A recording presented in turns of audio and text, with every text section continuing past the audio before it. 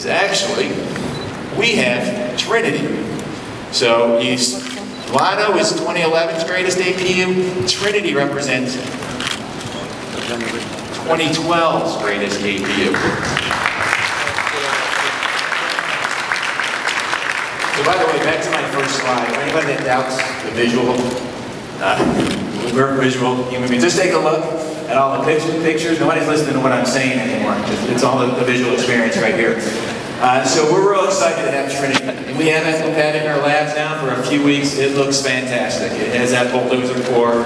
It's doing everything we want to do. We're right on schedule. We're thrilled with the progress.